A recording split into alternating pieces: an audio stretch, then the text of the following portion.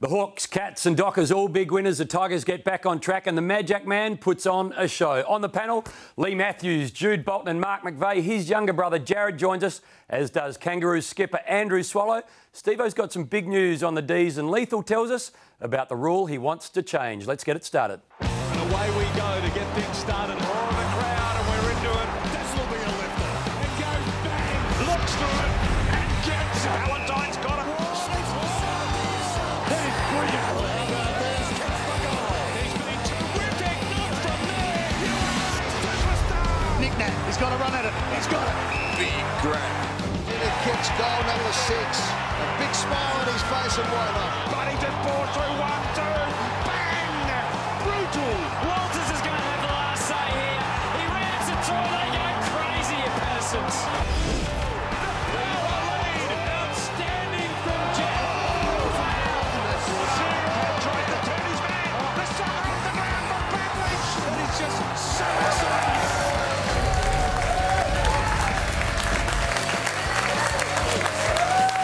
Good morning, everybody, and welcome to Game Day. I'm Hamish McLaughlin. Thank you for joining us. Hope every mother watching is having a great Mother's Day. To my mother, Syl, and to the mother of my child, so happy Mother's Day on a personal note. Highlights everywhere this weekend. Round 7 action started with an absolute thriller on Friday night and was the grand final rematch last night.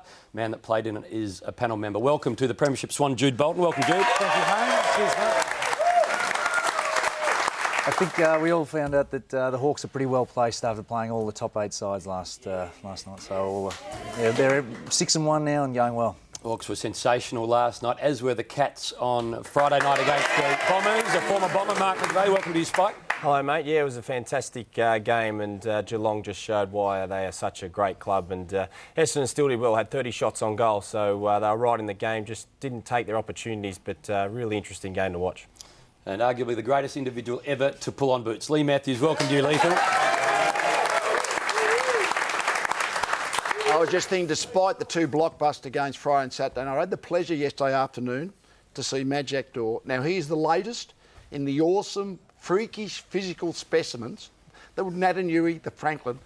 Geez, he's going to give us some thrills. He's sculpted, isn't he? Unbelievable. Looks like he's been created by NASA to play 500 games. He's good just to watch before he even starts playing footy. But he had a breakout game yesterday. I mean, he played really well. So, gee, he was exciting to watch. 6 goals, 4 yesterday for Magic Door. Let's go to the results. Friday night football, Geelong Cats 7 zips. They never cease to amaze. Richmond by 41, never headed by Port at Amy. West Coast Eagles tight, but they kicked away 26-point winners.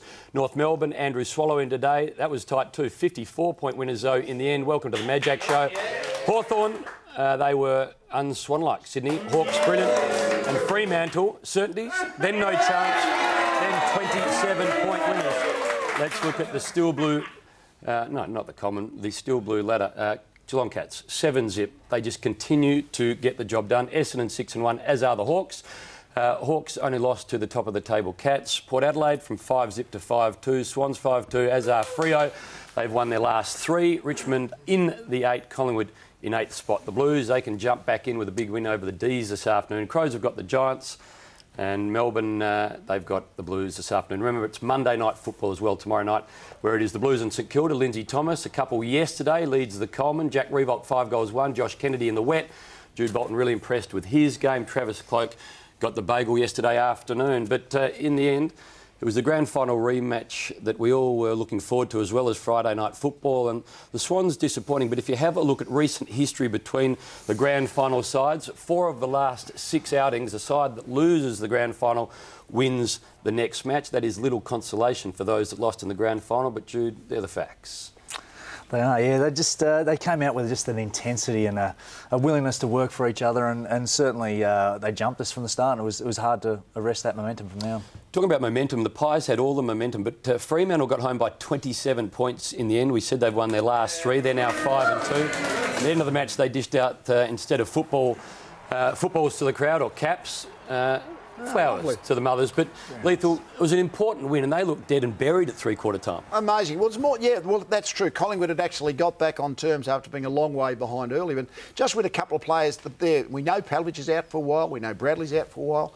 They lost Hill, he's back yesterday, but Fife's still out, and they've gone to Queensland, beaten the Suns, and then held on against Collingwood. So they've done a magnificent job with a fairly depleted team the last couple of weeks. Spike, we got on the plane yesterday in Adelaide and everyone was saying tight at Etihad. We got off the plane and everyone was talking about the Majak show. Yeah, quite amazing, isn't it, to see the development of him. He's been outstanding, and some of the marks he took deep forward, which is where he's really dangerous. Not only can he mark, but his ruck work is really developing as well around that forward 50, and he's enjoying his footy. Real hard match-up, and it's great to see someone of his background and what he's been able to do playing big football. Early days. Him and Naitanui, who's about 3 or 4 years into his career, or more than that, but can he be another Naitanui, or... Absolutely. Even better in some areas? He puts some space on his opponent straight away, doesn't he? His long strides, gets out there strong and, imposing figure. From the Roos to the Cats and perhaps the Lions, the greatest team of all, that's the opening line of the Geelong team song. Since 07, 125 of the last 150 they've won. They've won 3 premierships at a staggering 82% winning rate. Compare that to the Lions under Lethal, who were simply stunning, 3 premierships at slightly less. It is a phenomenal run, and Lethal, they continue to blood these youngsters who just fit in. Unbelievable. I think the competition has just deteriorated a little when we went from 16 teams to 18 teams. Like, Geelong have had a better 7 years than the Lions had. But the Lions team of 202-203 would eat that Geelong team of Friday night. Lions best of all. Not necessarily the Geelong team of 2009, but I don't think Geelong as good as they were 3 or 4 years ago, but they still might be as good, if not better, than anyone else. So that's why I look at it. Is that just because of the young players, Lee? Or? Well, yeah, I mean, they've got half a team that are under 50 games. They had on Friday night, I'm talking, they had 5 players who hadn't played 10 games. I mean, I know the young players are doing all right, but I think that's a bit indicative of just how good the best teams are just at this last year or so. The best team of last year on Grand Final Day were the Swans. They might have a problem with Adam Goodes, though. Spike and Lee. Spike Lee, you're in charge, actually, of this. I'm of the opinion that Goodsy tried to keep his feet. We know the sliding rule, we're trying to encourage players to attack the ball. This one's completely different. That was the one last year that he got rubbed out for. Completely different action. He actually slid in there, but I thought last night he tried to keep his feet. We know the rule says that players must come to the contest, bend down and pick it up. He tried to stick his foot out and toe the ball along, and it didn't work out. I don't think there's much to it. I think Goodsy will be fine. OK, Lethal, have a look at these. This is Ashley Smith on Tommy Rockcliffe up at the Gabba yesterday, and others to follow. See, the total adjudication on this was their high contact made. If the contact is made to Rockcliffe's head, then the player who chooses to bump is in trouble. But watch it 2 or 3 times. You always need to forensically freeze frame it to see, same as that one there. Was there contact made to McGlynn's head? And that's what the match review panel will have to adjudicate. It probably looks like there was, so most probably the player who chooses to bump in that circumstance. That was Taylor Dray. What a similar on Friday night. Exactly the same. I mean, I've watched this about 6 times now, and I still aren't certain whether it was body-to-body contact, which is allowed. But if Brendan Goddard's head was contacted by any part, well, apart from his head, that's different, not a head clash, let's put that out. It was certainly a good old-fashioned shirt front, as Brendan Goddard I love this, kind of accepted. accepted. Hashtag fair game, play on, next memory time. banks sort of stuff. That's That brilliant. is terrific. And you know what? Let's not take that out of a game. That is sensational. Watch that stuff. That's 2 players going at the ball now. It wasn't an overly hard hit. No, I know we've got to be careful. What I would argue is no. You can't say too much. One player is one player is going at his opponent. The opponent doesn't see him coming. Yeah, I understand. That's why there is this duty of care, as we call it, and therefore the high contact gets penalised. And Spike, just a correction, first year at 7, 8 premierships on a statue. You can say whatever he wants. No, we debate. I'm talking about what he did in his. Hey, Mark Stevens caught up with the Melbourne interim CEO, Peter Jackson, during the week, and, well, it wasn't glowing.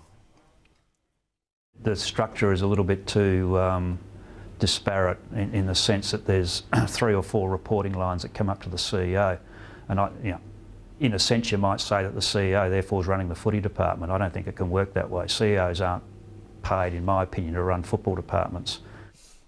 Pretty clear, Lethal, that that's true. It's the org structure was wrong. Well, what you're talking about now is footy clubs in about a decade have gone from being a small business. I mean, our footy department, the Lions in early 2000s, could meet round a table. There's like 7 or 8 of you. Now your footy department's maybe 40 people.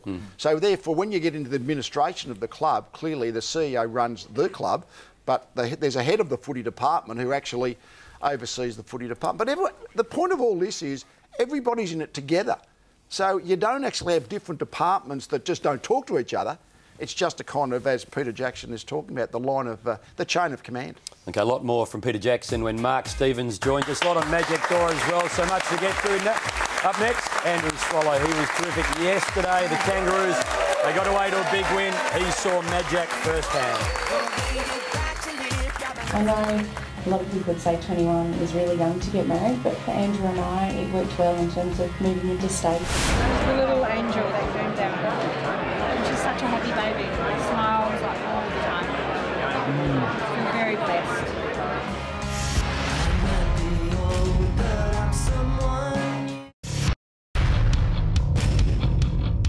Relieved him of the ball, coughed it up, kick around the corner. I think it may have been Swallow. Magnificent it was. Swallow from 40, heads toward goal. Spectacular. Goldstein, perfect palm down. Swallow takes off. That's out of the copybook. Welcome back to Game Day. Captain of the Kangaroos. Unbelievably good play, Andrew Swallow. Welcome to you, Andrew. Thank you. How often do you sit at home and just watch highlights of yourself? Not too often. There's not too many highlights of me running and kicking goals, so most of them are getting clearances, and yeah, they're probably not the prettiest things to watch. A low light yesterday, we thought, for the Kangaroos fans, but you've just walked in, not limping. We'll just show you what happened with Liam Picken. Tell us, how is the right knee? Yeah, it's not too bad. You know, it's a little bit sore, but I don't think there's any major structural damage. You have to go and get scans tomorrow, but yeah, hopefully it'll pull up all right, but we'll sort of know later in the week. We'll look at that, Andrew, and hopefully you may have got out, but you were that close to 12 months out of footy, weren't you? I mean, you kind of, just a fine line. Yeah, like initially when I did it, I thought, oh, geez, I might be in some trouble, but yeah, we do a lot of work on injury prevention stuff. We probably spend more time in the gym doing that than actual weights, so you know, the physios and our weights coach are sitting there pretty happy with themselves. Just paid for itself then. Yeah. Andrew, your form in recent years has been remarkably good. 3 best and fairest. Tell us, where does 2013 sit? The numbers suggest, disposals, clearances and contested possessions, you're having your best year of your career. Yeah, it's always hard to say. It's only early on, but yeah, I've been able to find the footy a bit more this year. Starting to get a few harder tags, so sort of working through that. But you know, I think what's helping me is we're starting to get guys like Jack Siebel, Ryan Bastanak. These guys are starting to play some really good footy and take the load off. We had a Boomer Harvey for the first 6 rounds, so the younger guys taking the pressure off. Boomer, Wellesley, and Drewy. Lethal, the Roos have strung a couple together now. Yesterday you were there at Etihad. It was tight throughout. We jumped on the plane in Adelaide and we thought it was going to go down to the wire. A 54-point win to the Kangaroos, and the Water Room chatter this week will be around Magic 6. But it was a good game of footy. I mean, if you like scoring, and there were 63 scoring shots, and really the story in the first part of the game was almost every time the Bulldogs went forward, they kicked a goal. The Kangaroos were getting as many shots, but were a little bit inaccurate. So that kept the game. Serakowski coming across from Hawthorn, that kept the game tight. But the Bulldogs were kicking a goal about every third time they went forward. So just that forward efficiency was keeping them on the score. This is as good as you'll see, wasn't it? Poor old McMillan, he's on Robert Murphy's back, but going left, turning right, that was a fantastic individual goal. And I like Liam Jones yesterday. I've always wondered about him as a player, but he's now starting to attack the footy in the air. This was indicative of the Kangaroos. Now, that goal was kicked, but they were having a lot of shots from the 50-metre line and kicking a lot of long behinds. But I guess this was just happened to be goals thrown in the wrong spot. You spoil long down the centre corridor out of the defensive goal square, you might get scored against. Lindsay Todd was always dangerous, a little bit inaccurate yesterday, but again, he had a lot of shots from quite acute angles. So eventually, 9 goals in the last quarter, the Kangaroos ran away with the game. The Roos actually leaked too many goals. That was the worry for them. They kicked 15 goals, the Bulldogs, out of 44 entries. The Bulldogs, to me, look really dependent on Ryan Griffin, because when he was getting the ball in space, he was good. Well, and we said earlier, the Magic show was open. It's not going to be open every week, because I don't think he knows what he's why he's doing what he's doing. But when the ball falls for him, a couple of times the ball was 15 metres away from him, and he took about 3 steps, and he got there. He doesn't look like he's moving quick, because someone says, like Black Caviar, the racehorse, he takes such a long stride compared to the other racehorses, which is what was that particular horse. And he is just an amazing athlete. So again, he's going to have some ordinary days, I reckon. But yesterday, he just showed what if you've got those kind of physical talents and the ball falls for you, just so exciting to watch. And great to have on your team, I would have thought, as a young player playing his 4th game, Andrew. Yeah, it's exciting. Magic's been, on a list for 3 years, into his 4th year now. So he's been there a while, and to see him and the development he's taken has been amazing. And yeah, as you said, he's going to have some days where he doesn't get a kick, but he was terrific on the weekend. And a lot of that's got to go down to the other forwards as well. I thought Aaron Black, played a really good game as well, and Drew Petrie. So if we can get the 3 of them working in really well, it's going to enable Magic to get his opponent one out. You spoke about Boomer Harvey. I mean, he's obviously been itching to get back in. How did he go last night? Yeah, I thought he was terrific. He had, tough to come back against the Bulldogs and have a hard tag, with picking straight onto him. So, but I thought the way he just gives us a bit more class and a bit more polish, and to see him and I think he probably hit up Drew Petrie 2 or 3 times, and he just has that knack with playing sort of 12, 13 years with him. He just knows what they're going to do, and it was great to have him back. And I really thought he broke open that game in the second half. And tell us, so early in the game, I mean, Daniel Wells was sub. I mean, we all thought, why is that? Why was that? It's just a load management. So Wellesley's had a delayed pre-season. He's had Achilles problems, and it was either that or he misses the game. So it's. You don't always want to be a sub, but I suppose in this it worked to our benefit in this game. Lethal, you mentioned Ryan Griffin. He was good yesterday. Yeah, he was good. Yeah, no, he was. Jack Zubel was really good for. It was interesting. Jack Zubel looked like, as much as he is as a matchup around the middle, he was the matchup for Griffin. I mean, they weren't playing. This is playing the same position. They weren't playing on each other. And Jack Zubel was really good for the Kangaroos, and Griffin was really good for the Bulldogs. But he's like a penetrating midfielder. If he gets his 30-odd touches, because he runs and carries the ball and kicks the ball really long, he's really, really. But they're very dependent on him. Cooney a bit, but certainly the Bulldogs very dependent on Griffin. So North Melbourne, they win their 3rd of the year. They're 3-4 after 7. Still to come on game day. Simon Marshall's Mother's Day tribute flashbacks at Sunday and Monday football on 7.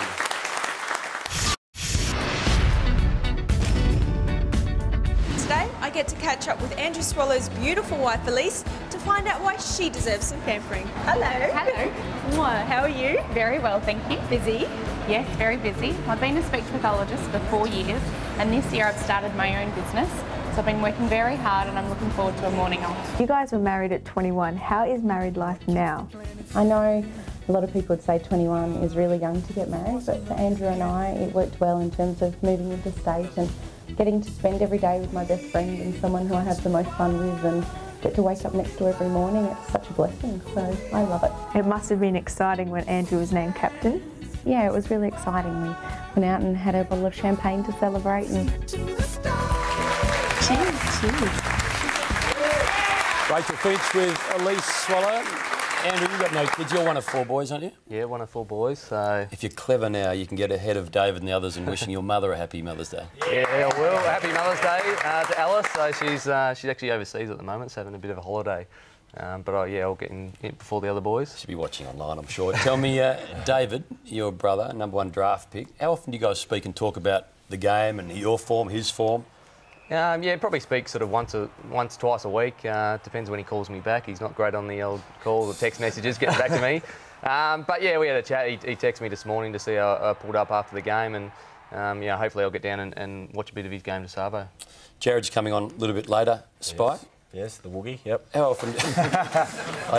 Woogie. How often did you guys speak during the week? Was it rare? Yeah, Jared studies the game, as Bolts know, a fair bit, so we'd speak about it a bit, and we still do now. Obviously, with the way the game's going and being in the media, you sort of want to be on the cutting edge of it all. But we used to speak regularly about it. Lethal, we've got the brothers on. Your brother played a lot. We've just got a bit of a graphic. Yourself and Kelvin, almost 500 between you. Yep, Kelvin played about 100 for Hawthorn. We shared. We're both in the Premiership in 1976, which was a fantastic memory for both of us and the family.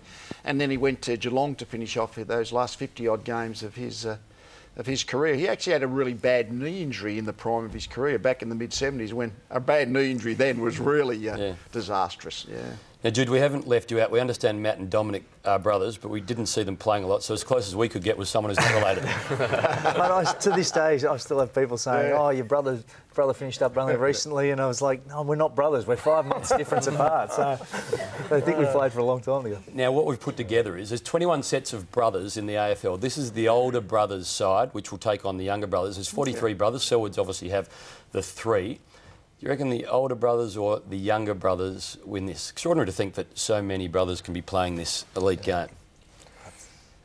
We're trying to lose a lot of information. Tell me though, Lee, that you were, I mean, as a younger brother, do you think your competitive juices are fired up in the backyard trying to beat up your older brother? Yeah, when you look back on it, like when you're when you're a little kid, when you're in your early teens, I mean, when we're your backyard sport, your sibling rivalry, I think that helps for your competitive juices, and just having the sort of the competitive playmate in a way in the backyard. You idolise the older brother, but you also want to beat him, and there's, I don't know, it just brings it out of you. Yeah, it is, but I think it's a great feeling when your younger brother does something that you think special. I think it's the best feeling you can possibly have outside having your own children. I think it's a really nice feeling.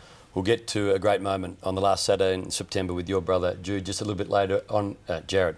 In the show. Jude, this is your game.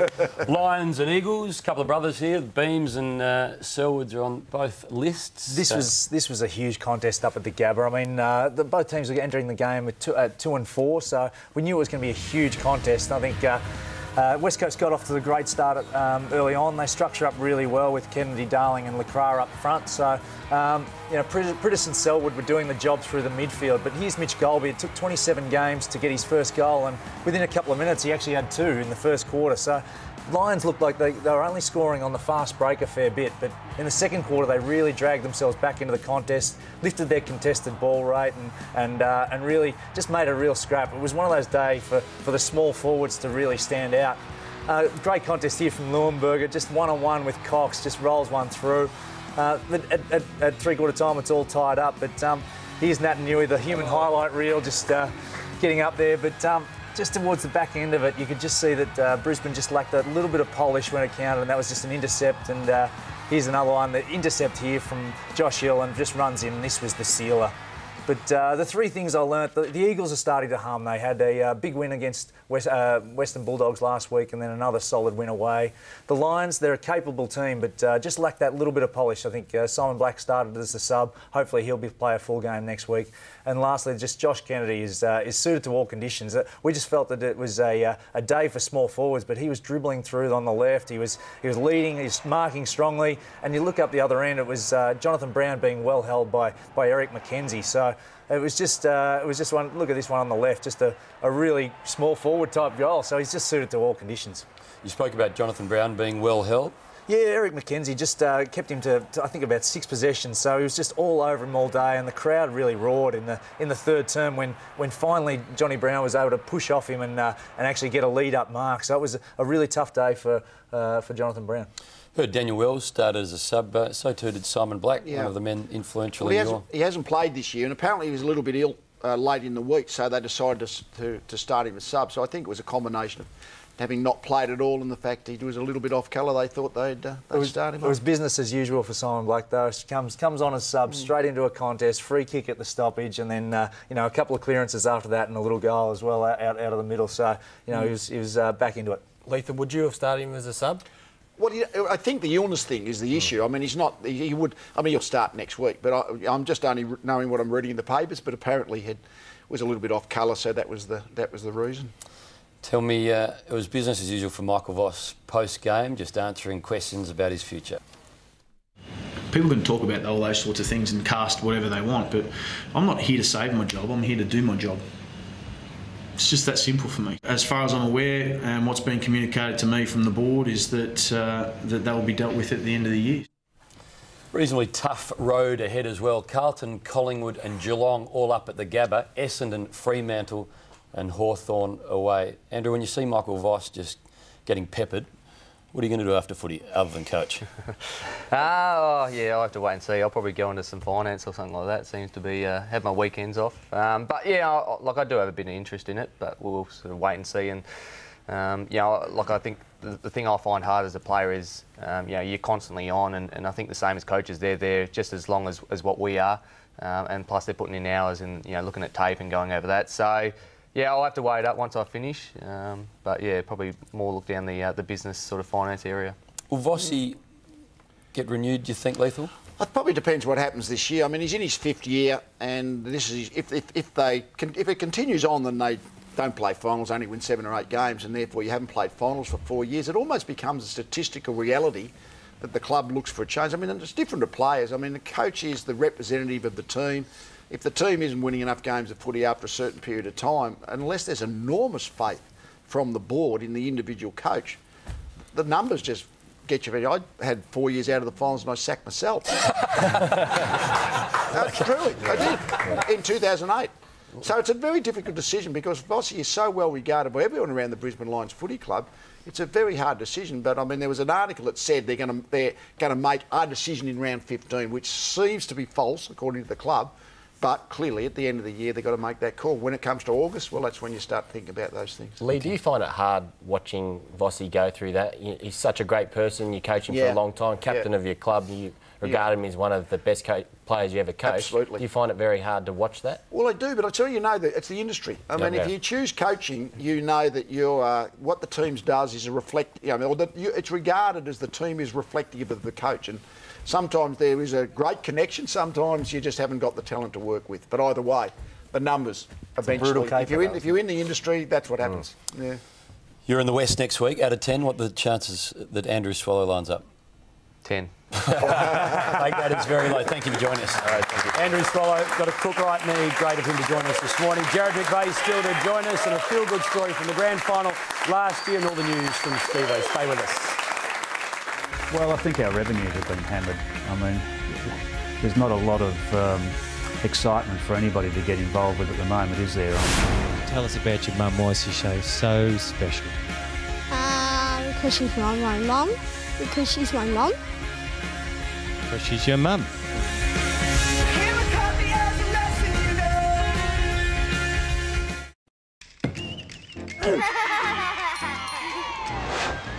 Mums are a big part of footy, and today it's all about saying thanks, Mum. So let's find out from our future stars in footy what they think about their mums. Tell me about footy and your mum. Does she help you have a kick? What does she do good at footy? Basically, she's a trainer, so basically she helps us if we get injuries.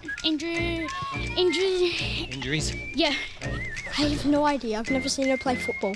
Does your mum have a kick with you, a handball, a mark? Does she tackle you? No, not much. You might want to have a chat to Mum about that. Work on your skills a bit. What are you going to get your mum on Mother's Day? A pot plant. Oh, fantastic. What type of plant are you going to get her? Just comes with the pot. No. A plant and a pot. Make her breakfast in bed and make her a coffee. Hi, Mum. I'm going to give you a pot on Mother's Day. Happy Mother's Day, Mum. Happy Mother's Day, Mum, and I hope you have a good one. Mum, you're the best person in the world, and I love you. Again, happy Mother's Day to all the mothers that do so much to getting the footy rolling for all these kids around Australia last night. Fremantle, Collingwood. Over in the West, the Dockers started on fire, first 5. Got out to a 44-point lead. Would you believe the Pies hit the front early going in the last, and then Spike, the Dockers got going again? Yeah, they did, and it was a big game for the Pies. They really needed to find some form, and they'd been struggling in recent weeks, but Fremantle had set themselves and they come out firing. Mundy snapping a nice goal there to get things started, and they just looked the better side right from the very start. Walters there, outstanding player, clean below his knees and able to dish off and also kick goals himself, an outstanding young player. But Collingwood rallied as we knew they would. The score there was they were in a lot of trouble, but every time they got close or a run on Ballantyne or a player up small forward would have a shot from the angle and put it through and just put a dart right through Collingwood's heart. And then in the third quarter, we knew Collingwood would come back. Great side. We understand that they have fantastic players. They end up kicking 5 goals in a row, and they took the lead at one stage there. But in the end, Fremantle were just too good. They were strong at the ball. Walters, this is one of his 4 goals. He was absolutely magnificent, and he's a player that's been in outstanding form.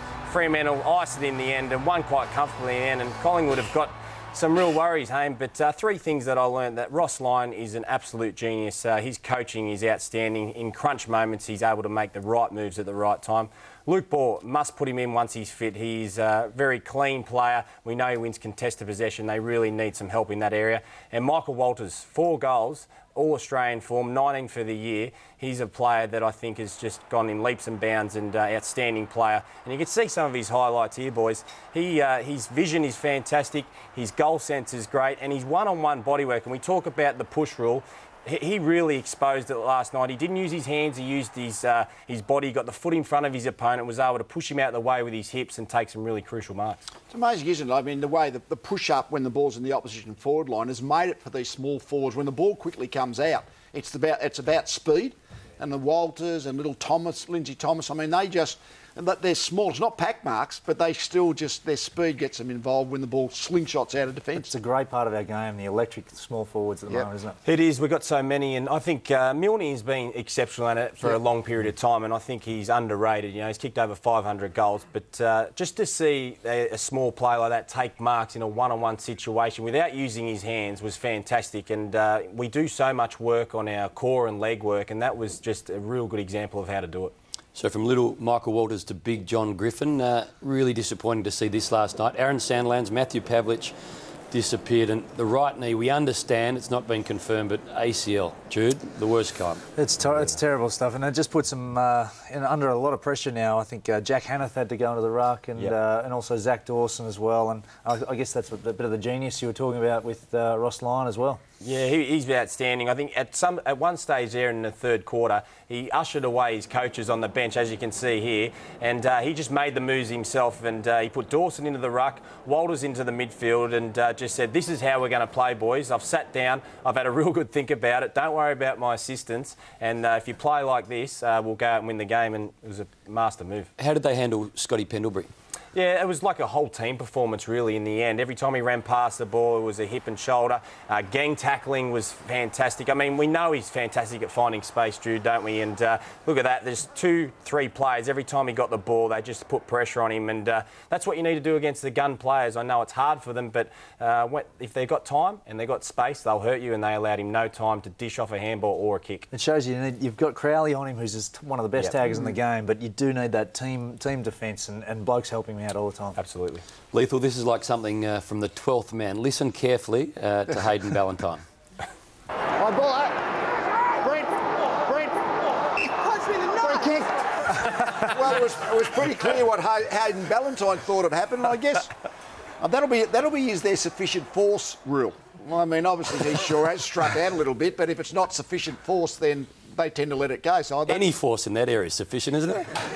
Well, that's true. You wouldn't want too much force. But he was on his feet, and he was continuing to play on Hayden Ballantyne. And Bucks, he looked to be just a cranky individual last night. They'd got to a point where they were in control. This is, I suppose this is the life of the coach. They got about 40, what was it? 44 down. 44 down. So, I mean, that's when you think, gee, this is a tough night at the office. It's just it just wasn't working for them early, even though they got themselves back in contention. And you see the Collingwood players' eyes.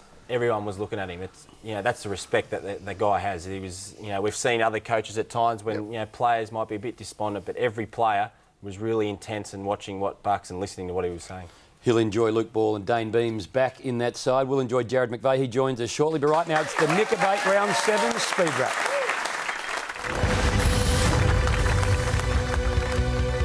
Too easily, Stevenson. Broadbent takes it. Broadbent, 3 in a row for the power. He's got to run at it. Oh, Paddy, he's got it. Big grab. Buddy sits over the top here. Bailey there as well. Buddy and Richards and Buddy. Buddy just bore through 1, 2. Bang! Buddy's got 3. Things up for Dawson initially. Now Sutcliffe. He backs himself from 70 and lets the ball roll and roll. Dogs, they can sense this is their moment. Jones! Huge lead, but he's been painted. Off the front, Leuenberger. Got rid of Cox. How will big Leuenberger go? Leuenberger!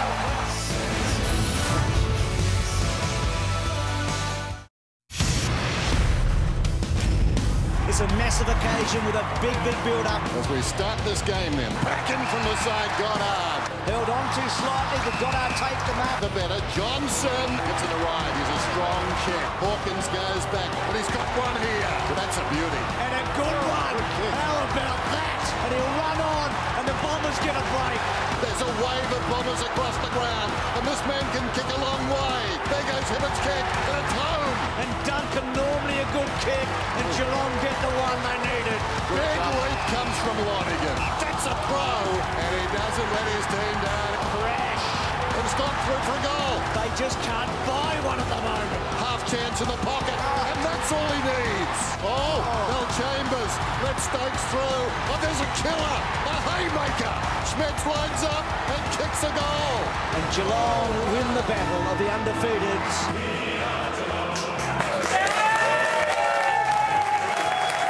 At the top of the table, Gem under the Friday night lights. The full house sign was out and the Cats, they did it again. They trailed at one stage by just under 4 goals. High intensity, fabulous watching, but lethal, as they so often do, they got the job done. Yeah, absolutely. I mean, it was a fantastic game where, very rarely do you get to round 7, you have 2 undefeated teams. So, that was you thought of 2010, wasn't it, when he jumped in the grand final in another jumper, of course, Brendan Goddard. But, it was a really close first half. Both sides really, Geelong lost Taylor Hunt early with what looks like maybe a cracked collarbone. But the scoring tended to be coming from upfield players, not the permanent forwards, but guys from upfield who would just sneak through the 50-metre line. Hibberd kicked a couple for Essendon. Myers kicked a couple. And really, I think this was in the third quarter when really the game was won. Essendon kicked 1 goal 9 and Geelong kicked 6 goals 2. That was the break. We see so many games, we can talk about a multitude of statistical KPIs, but the ability to kick goals from shots, Geelong did it, Essendon didn't do it, Geelong won. It was basically almost as simple as that as the way I saw the game, but a fantastic game of footy that eventually Essendon got home. Geelong got home. Three things out of Friday night footy? Well, Essendon clearly won the clearances but lost the game. So if you're getting the clearances, you need the outside ball carry to be valuable. Geelong had a bit more of that, Motlop, Christensen, etc. Essendon's tools, the fact that they got so many of them, is going to create a real selection dilemma, because if young Joe Danaher is another young prodigy, he's a 200 centimetre, how are you going to play him all, I don't know. And Steve Johnson's vision is extraordinary. You'd think he's got eyes in the back of his head. I must say he does take the 1 out of 10 option, but pretty often the 1 out of 10 works. But he had a terrific game. It looked like Geelong were trying to get him as the direct matchup for Joe Watson, and just they both played their game, who would be the most valuable. And as it turned out on the night, Steve Johnson had one of his absolute blinders. And an honourable mention to Boris Enright, who gave that handball over the top, went 35 metres, vision was extraordinary. 2 great disposals, though, 25-metre handball that set up the fantastic inside kick. Pods was moved into the back line. Lonigan went forward. Really good move. Gee, that's been helpful. Well, Lonigan only drifted into the forward. I don't think he was ever a permanent forward, but twice he took marks in the goal square. So Geelong have clearly got some kind of system where someone, might even be the ruckman, will cover. But Podsiadly, he actually went back and played as a permanent defender at different parts of the game. So that's a great attribute, I think, for Geelong, that Podsiadly gives them another tall defensive option. They're flexible, aren't they? How does a bloke with 1 kidney, Jude, do this? This is just incredible to footage. Running back with the flight once again, just puts himself in that position. It's just phenomenal. Yeah. I can't fathom how he does that. It's I wonder what crosses his mind at that moment, at that split second. Well, geez, the ball's going to go overhead. There might be someone coming from behind. I wonder if it even just crosses his mind. I guess it's just the expectation of your teammates. Yeah. I think he said jokingly afterwards, "Fine, that's the side where there's no kidney." So he wasn't wrong. Tell me, Motlop, Schmetz, and Jackson Thurlow, first gamer. He's been here forever, hasn't he? Yeah, they just keep reproducing young players, don't they? And they seem to come into the side and adhere to what Geelong have set the standard for so long. And they come in, they do the hard things. Their team defence is outstanding. They know that if they can defend the ground well, it makes it easier for their team to attack. And they just come in and do everything right. It's all about the easy option. I think just the way they've set up their club allows their young players to come in and say, hey, this is what we need to do to become a great side. Or if you want to play senior footy at Geelong, this is what you need to do. Absolutely. There's some fundamentals that Geelong have, as well as just aggressive through the ball, through the middle. So they really back their skills, and the young guys just love it. I think Motlop especially, there's something always happens on the back of his play. He's got huge confidence at the moment, Mr. Motlop. Tell me, David Hill disappeared to France, and Paddy Ryder was the surprise omission. Yeah. Lethal, if you could ask for a couple of weeks off in the middle of the year, which month would you choose, and I where would reckon you go? I'd choose June. Okay. I'd go to England for Wimbledon. I'd like to go to Royal Ascot races. That'd be nice. British Open. I mean, yeah, it would be. You'd just be in Ibiza, Spike, would you? No, I'd be going watching the World Surfing Tour. I'd go to Rio. It's on at the moment. And just say, Hurdy, any chance of having 2 weeks off? It's quite remarkable, isn't it? A bit of sun in the Greek islands for me. I think you just take the June off. Should go into the footy system. They should have no footy in June. Collingwood of yesteryear would enjoy that. Have a big break mid-season. Tell me, Spike, were you surprised Paddy Ryder didn't play on Friday night? I was a little, but I know he'd missed the 3 weeks, and we were talking earlier about how once you miss through suspension or injury, match simulation's quite heavy, so you do train quite hard. But so match fitness, I wouldn't have thought would have been a big issue. But I think they felt Gumbleton was going really well and deserved another opportunity. He would cover a bit of the ruck work if it went forward. So I think they'll bring him straight back in, though. His flexibility in the ruck and also forward. They could have used him down back at times, Paddy Ryder, I thought, too, at centre-half back. He has had an outstanding year at centre-half back in previous years before. So a bit of a strange one, but the boys know what they're doing. OK, so Spike says Paddy Ryder straight back in. We'll bring Jared McVeigh straight in just a moment. He's in the select forum just signing cards, and a heartfelt story on McVeigh's. An unbelievable grand final story straight after the break.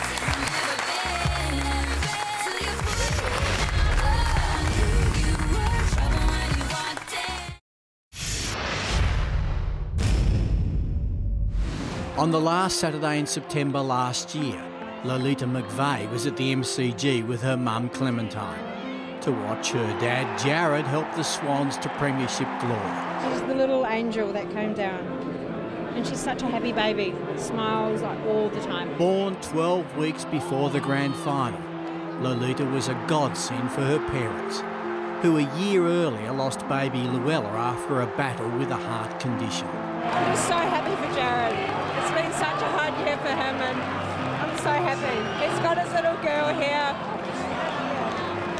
There's no words, I'm so happy. I don't usually cry about football. The gods have smiled. I knew they were going to win. Our little Luella's watching over us. This is unbelievable. After the year I've had, it doesn't get any better. She loved the grand final. She cheered for you the whole way. It's the first time your wife's cried at a football match, and your baby's seen a grand final and a premiership. It's her first footy game of her life, and one of the best ever. I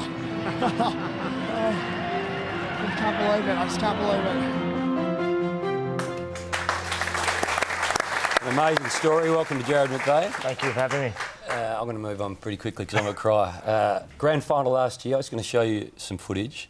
Tell me what you feel and think when you see this. Oh, just it's obviously such a tight game, and the emotion when that siren rings is, one you can't describe. Relief, happiness, and one of the best, or the best moment in my footy career. On behalf of Everest, what you've been through is staggering, and we will say congratulations on everything you've done. It's been amazing. Spike, as close as you get, I suppose, to winning a grand final as if your close brother does. Yeah, it was quite amazing. I got there sort of 10 years ago and lost to Lethal's side when they went on their run, but that was a great moment for my, not only for our family, but just I retired on that day, and to watch Jared do so well, I was very, very proud of him, and he played on the biggest stage and got the job done, and that's what we all strive to do, and I wasn't able to do it, but I got a huge buzz out of it. Yeah, I think a lot of people did. Last night, Hawthorn and Sydney at the MCG. The Hawks got the points last night after that wonderful grand final.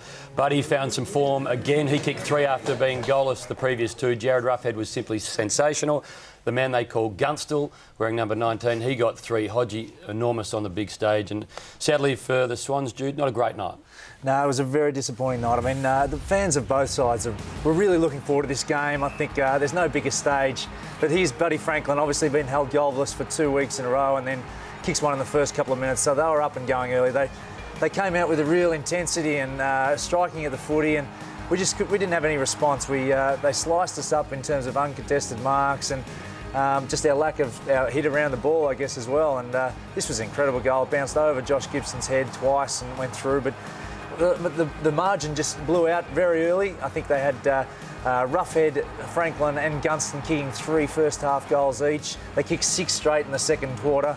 This guy, Luke Hodge, was phenomenal all night. He had 32 touches, but you know, we just battled. We left it to too few. Here's Joey Kennedy, one of the few who was really pushing out, and also Adam Goods, who played really well last night. But we didn't have enough winners on the ground over the whole journey, and we just lacked composure on the big stage. And there's no bigger stage than Saturday night footy at the G.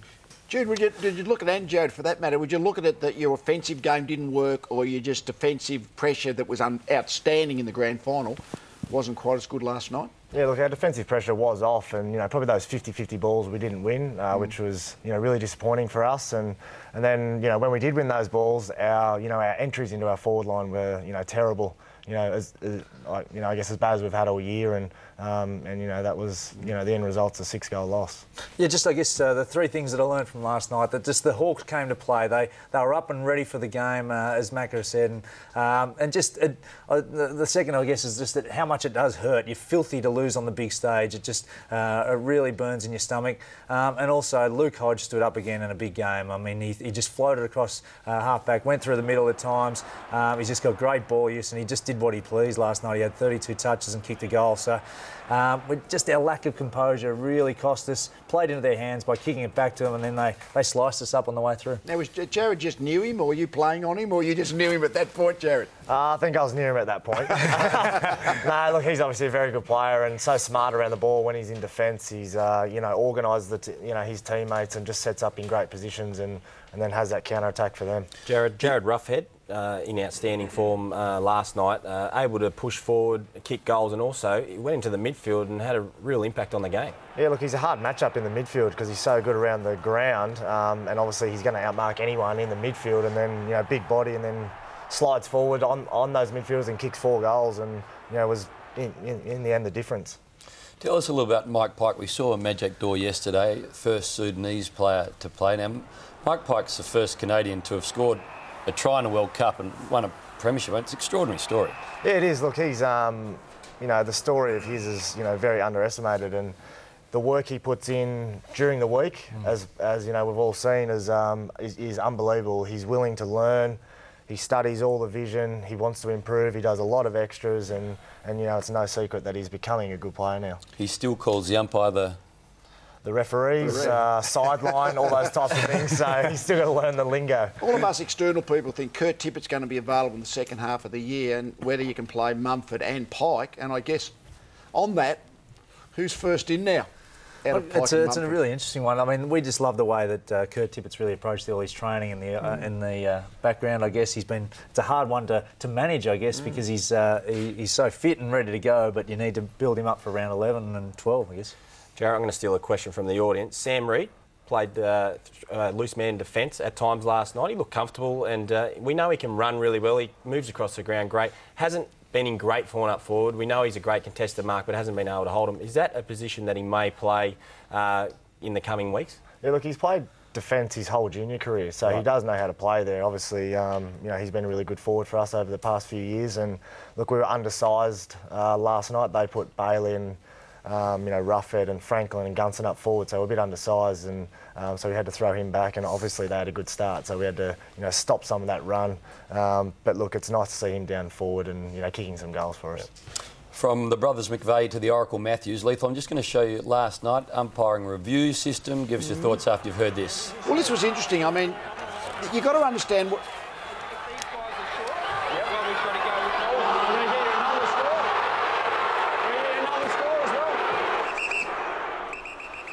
Just to explain what happened, the goal umpire thought it was a goal, but then a boundary umpire thought it was touched.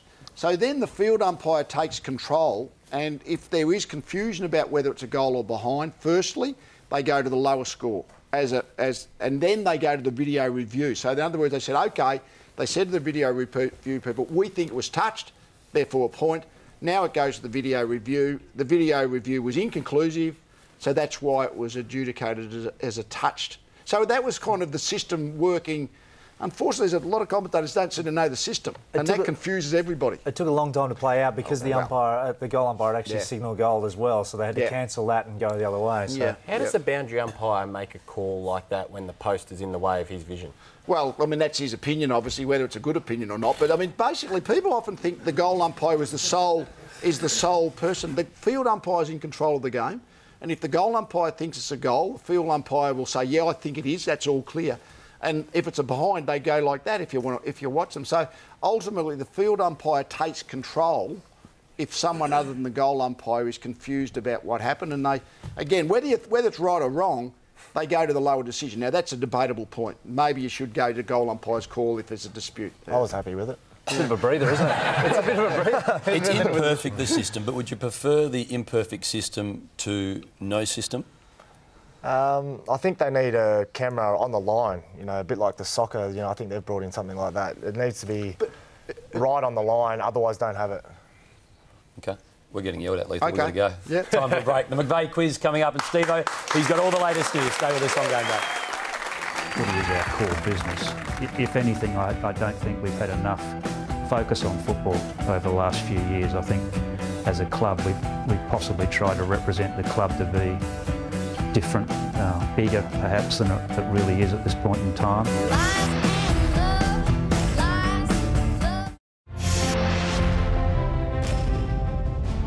My club and the game mean so much to me. We preach honesty. We tell players to look in the mirror and be honest with yourself. In the hard times, your teammates are your brothers, your club supporters are like family, and your peers at other clubs are your friends. We must hold true to the same core values of honesty, hard work, fair play, and respect for others on and off the field. At our club, we're not just Swans when we're wearing the red and white. I'm a Swans player throughout my life, in everything I do. Universally regarded as a brilliant season launch speech by the Premiership captain. How long did it take you to write that? Look, I just did that on the spot, to be honest. Off the cuff. Look, you don't want to, you know, obviously a lot of people there and, you know, a big night for the AFL and, you know, you don't want to get those things wrong. So, look, it does take a bit of time, but I got through all right. Well, you got it absolutely right. Richmond got it right yesterday too in Adelaide. Port Adelaide versus Richmond at AAMI Stadium. Really quick start to the Tigers without their skipper, without Tyrone Vickery and Dylan Grimes. Jack Riewoldt kicked 4 in the first half, 1 in the second half, 5 goals, 1. Jakey King was good with 3. Martin and Deledio really good, but Spike Port never really in the hunt. Yeah, Hayne, we covered this with 7 and we're all looking forward to the game. We felt that both sides potentially could play finals football at the end of the year, and Port had really struggled with their starts, and once again yesterday they got pants in the first quarter, 8 goals to 2, and that man there, Jack Riewoldt, that was one of his 3 goals in the first quarter, certainly turned it on and got hold of young Jonas. But as we knew over the last couple of weeks, Port Adelaide had been able to fight back and try and put some scoreboard pressure on. In the second quarter they did that. They come out and tackled and hunted the ball. They were getting exposed with the outnumber around the contest, but every time they got close, Richmond were able to find an easy goal, which certainly took the shine off Port Adelaide's hard work. But as the game went on, there was a couple of nice goals. They never ever looked like they were in danger, Richmond. Jakey King kicking another nice goal, who was really good up forward. Richmond's kicking efficiency ran at about 79%, so they were quite outstanding.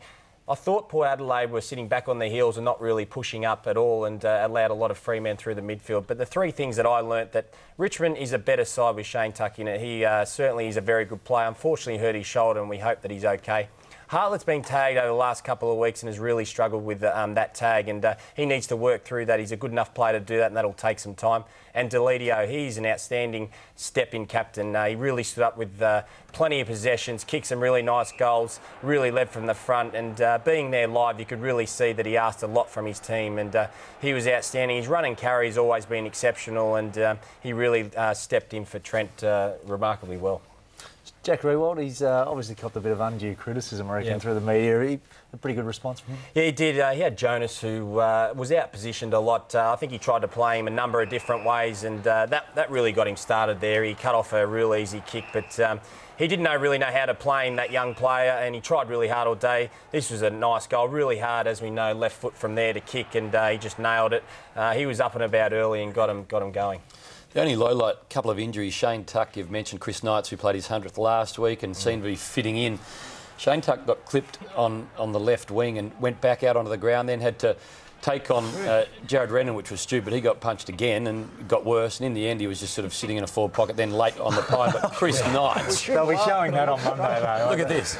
Just get out on the ground and do something. He goes, no, I'm done. I'm done for the afternoon. This was terrible. Chris Knights kicking a goal by himself. Just a dislocated knee, we understand. And like we got on the plane, he was sitting in seat 1A, the splint on that right leg, and behind him, Shane Tuck with the collarbone, and then behind him, Jack Riewoldt just talking about his 5 and taking a straw poll, as to which the plane thought was his best 5. So all about Jack. We could tell straight away the deformity of the knee, that something was up. He's worked really hard to get back into the side, and he was in great form in 2008 with the Crows, and then had all those injuries, and yeah, really disappointing for him. He seemed upbeat on the plane, as you are as an AFL footballer. You can only look to the future and your rehab, and you've got to get through it quick, but hopefully speedy recovery. And speaking of rehab, great to see Nathan Foley. He was a sub. He came on for Chris Knights. Great to see Nathan Foley back. We welcome Mark Stevens. Welcome to you, Steve. Hello, how are you? Well, very good. Lot, as always, going on around the place. You caught up with Peter Jackson during the week. Yeah, you talk about splints and people being in damage. I mean, there's a lot of people hurting at Melbourne at the moment, and Peter Jackson's in for 6 months, and I caught up with him on Friday, brutally honest about where they're at the moment. We thought that when Cameron Schwab was in, that financially things were pretty good. This is what Peter Jackson had to say about exactly where they're at the moment. Oh, financially, we're going to have an operating loss of $1 million this year, and there's going to be some other one-off and abnormals on top of that, so it's pointing significantly more than $1 million. Are we talking 1.5 million? Oh, maybe a bit north of that. So when you talk about tightening, is that cost cutting across the board? Is it staff cuts? Well, I mean, if you're going to rely on the current revenues and you're losing $1 million on an operating basis, there's only one other thing you can change. So we're going to have to look at that. And you know, I've been open with the staff about that. That's reality. They know that.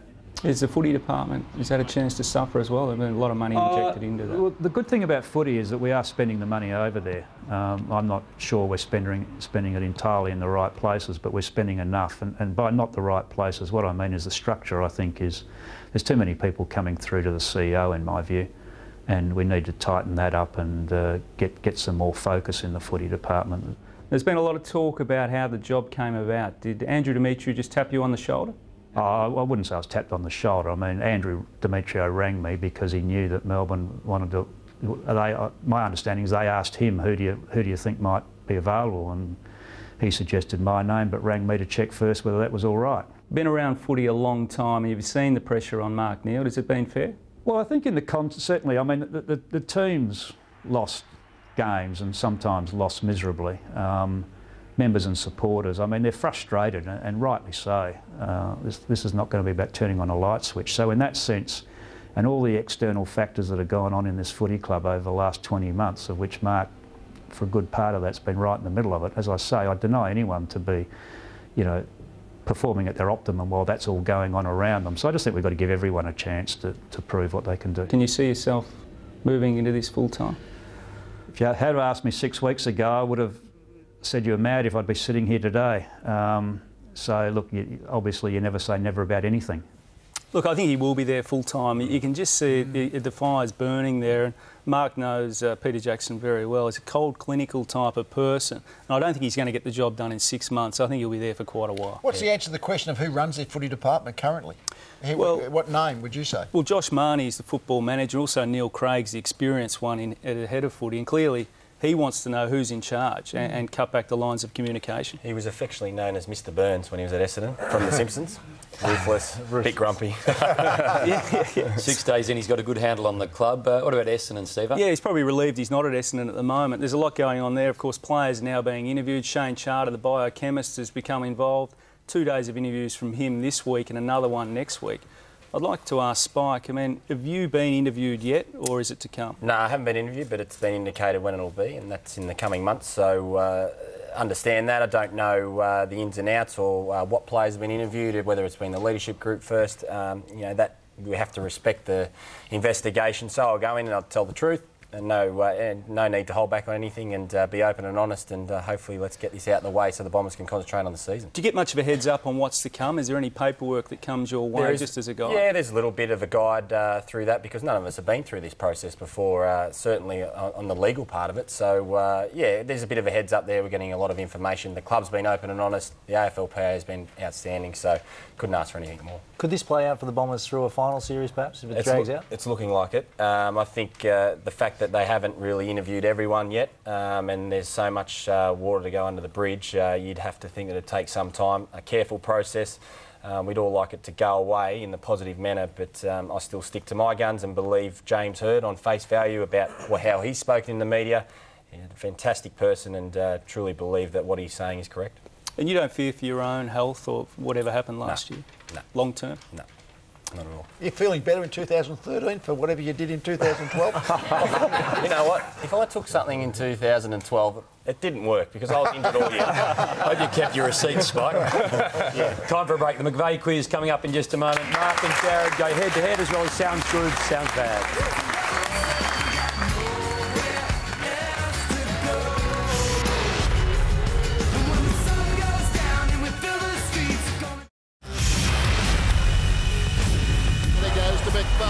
McVeigh snaps, and he's got a goal. They're steamrolling back into this game. McVeigh gets to look at the goal with a right foot banana. He's kicked it. One of the goals of the year. Bang, in they go. Spike McVeigh, as hard as you've seen a player go. The next kick even more important. McVeigh, it's all there for Adam Goodes. It's sitting there. It's gone all the way. McVeigh is in space, lines them up. No trouble at all. Two very popular players, great servants of their football club, brothers, so it's time for the McVeigh quiz. 2 questions each. Jude Bolton is the mediator. Last question goes to Jude. Time starts now. Jude, who was the better mark between Jared and I? Oh, I'd have to say you, Spikey. Yeah, you've been good overhead. Yep. Jude, who's the better kick? Yeah, actually, I'll give your younger brother a bit of a rap. Yeah, Jared's the better kick there, definitely. Who's the better surfer? Oh, sorry, Jared's... Mate, I know he's way better than you. Who spent the most time in front of the mirror? Oh, well, you got no hair anymore, so he's... and he's now in the media, so that's him. All right, so that's 2 all. 2 apiece. All right, let's go to the decider. Let's go to the tie break. Cast your mind back. Who was the biggest ladies' man back in the day? Now we're getting interesting questions. Yeah. I don't know. I don't know either. Oh, really? Yeah. Someone's got to make a decision. If you walked into a singles bar and there's one single lady at the bar and you walked in together, who would feel more confident walking out with a phone number? Well, he's pretty confident in himself. So, so you're handing him the victory? He's probably got game like Dan Hennebury, which is not much. So.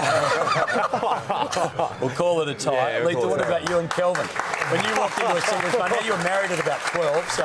Yeah, we're pretty young. Well, Kelvin, we're similar size and shape when kids growing up. We're talking about it off air a little bit. It's when you're brothers, you know, your background rivalry and all that kind of stuff. But, yeah, my little brother Kelvin wasn't so little. We were similar size and shape when we were growing up. And, yeah, this would be the 76 grand final. He's number 4 in the Hawthorn Guernsey there.